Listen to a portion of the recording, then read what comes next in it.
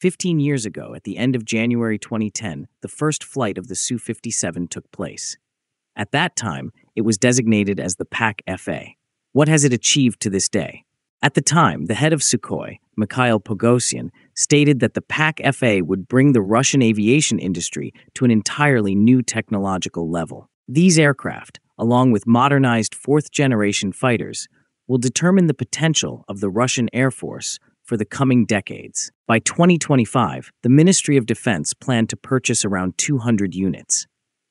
Additionally, large export orders were expected.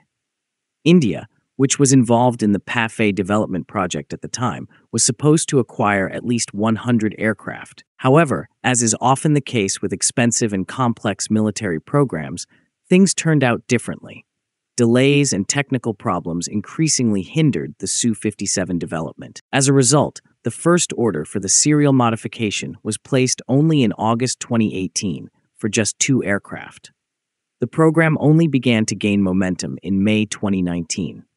It is expected that by 2028, a total of 76 aircraft will enter service with the Russian Aerospace Forces, VKS, thanks to optimized production processes and improved infrastructure. The first Su-57 entered service in December 2020, but subsequent deliveries were slow. As of today, between 20 and 30 units are believed to be in operation. The situation regarding exports remains unclear as well.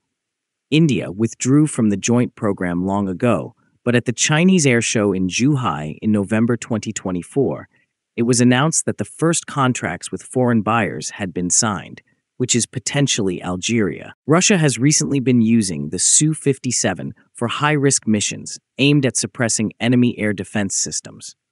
However, the main question now is when the fighter will receive its specially designed AL-51F engine. This engine was one of the main sticking points with India, in addition to its limited role in design. Despite all the challenges surrounding the Su-57, it represents a significant leap in combat capabilities for the Russian Aerospace Forces. The period between its first flight and its first delivery to the military was just under 10 years. Western models did not perform much better. For comparison, the prototype of the F-22 took off in September 1997, and the first combat unit received the new aircraft in January 2005. In Europe, the first Eurofighter prototype, DA-1, flew in March 1994 and entered service in 2003. The Sukhoi Su-57, Russia's fifth-generation stealth fighter, is designed to compete with advanced aircraft such as the American F-22 and F-35, as well as the Chinese J-20 and J-35. Its advantages lie in several key areas that highlight its evolving capabilities. One of the most significant strengths of the Su-57 is its advanced firepower and weaponry. The aircraft is equipped with the latest Russian missiles, which have demonstrated high effectiveness in combat scenarios. With a long firing range, the Su-57 can engage targets at distances up to twice that of its American and Chinese counterparts. Additionally, its internal weapons bays allow it to carry a diverse array of munitions while maintaining stealth, including long-range air-to-air missiles and precision-guided bombs. Maneuverability is another area where the Su-57 excels.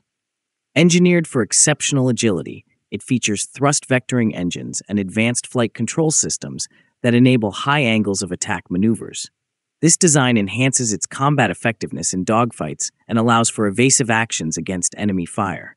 The ability to perform complex aerial maneuvers gives the Su-57 a tactical edge over its competitors. Stealth and low observability are critical components of the Su-57's design. The aircraft incorporates features that reduce its radar signature, enabling it to operate undetected in hostile environments.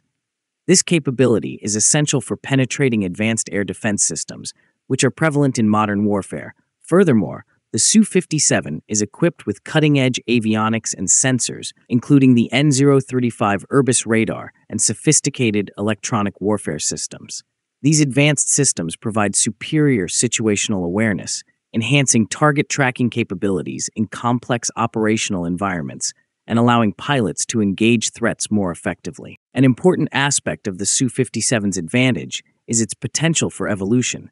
It is positioned as a platform for future upgrades, similar to the legacy Su-27 fighter. Ongoing tests are integrating new types of missiles and weapons systems, indicating that the aircraft will continue to evolve technologically. This adaptability ensures that it can meet future combat requirements and maintain relevance against emerging threats. Lastly, unlike many of its competitors, the Su-57 has been tested in real combat situations, providing valuable data that informs ongoing development and enhancements. This operational experience contributes to its credibility as a formidable fighter jet on the global stage. Su-57 is evolving to incorporate elements of sixth-generation technology, while other nations are still in the process of designing new aircraft. According to a high-ranking official from Russia's United Aircraft Corporation, the Su-57 was developed with a long-term modernization perspective, allowing for the integration of advanced technologies over time.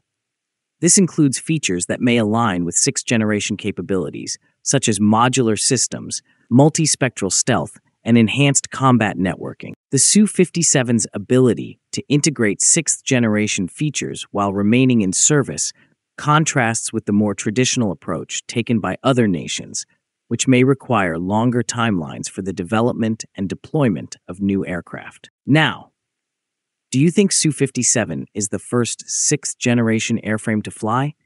Let us know in the comment. Please like and share our videos and subscribe to our channel.